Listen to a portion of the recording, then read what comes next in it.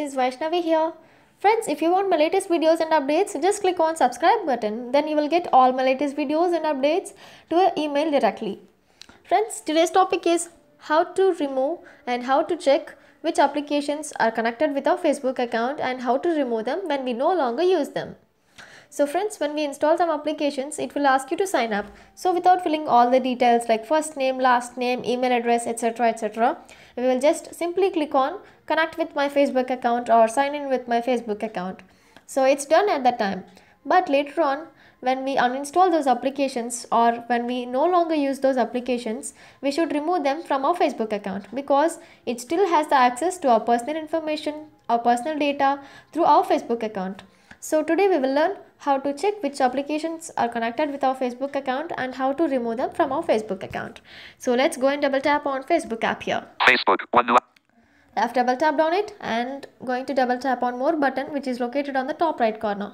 more, Okay, I have double tapped on it and let's go to account settings. I'm scrolling with my two fingers. Here you have to double tap on see all, account settings. see, Okay. privacy, active, code generate, account settings, Yes, I have double tapped on account settings. Now you have Settings. to double tap on apps. So friends, you should not be confused. It is apps. You can see two options, apps and ads. So we should click on apps. public, main, ads, link, apps, link, Yeah, I have double tapped on apps. apps and websites, Yeah, apps and website screen has been showing. So here you can see how many applications have been authorized to connect with your Facebook account. logged in with Facebook, added 247, change.org and 14 others, link, So I have authorized 16 applications to connect with my Facebook account.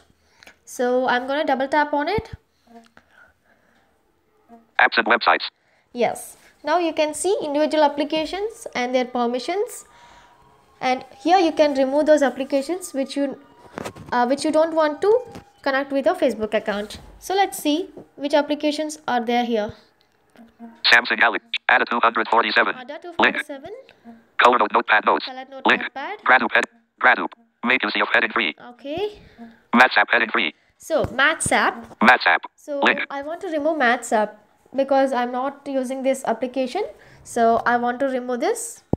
I'm double tapping on Maths app link. Maths app, Here, if you scroll, you can see remove app and report app. So we have to double tap on remove app. main, visibility, Okay. remove app button, Yeah, we have to double tap on remove app. remove Maths app. So it will ask you remove Maths app. If you remove Maths app, it will no longer have access to your data and will be removed from your profile, bookmarks, and apps page. Yes.